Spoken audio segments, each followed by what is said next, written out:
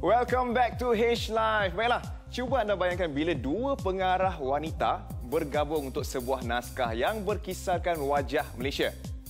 Ngai Yuen dan Ida Nerina memikul tugas bersama untuk mengarah filem bertajuk Orang Itu tentang gelandangan dan kisah hidup mereka. Dan antara pelakon terlibat ialah Sophia Jane, Reza Minhad, Kamen Su, Radhi Khalid dan juga Nadia Nisa.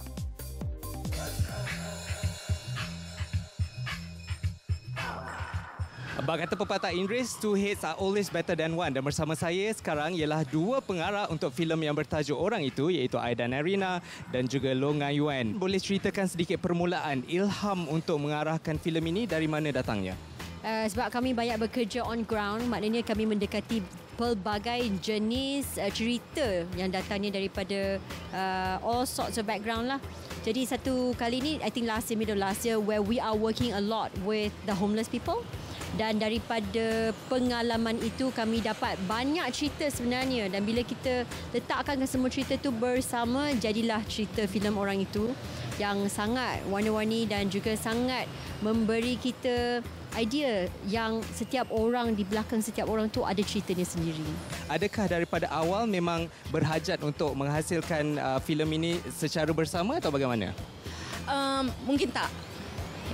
Sebenarnya, and then mungkin Yuen realise dan saya juga realise later that saya akan tahu pasal Melayu, bahasa Melayu dan culture kami, dan Yuen lebih arif tentang culture Chinese, the language, the different dialects, because kita Chinese pun ada banyak-banyak dialek kan, dan ada adat masing-masing. Jadi sebab tu bila Yuen cakap saya, I think we do it together, so I pun like, ya okay.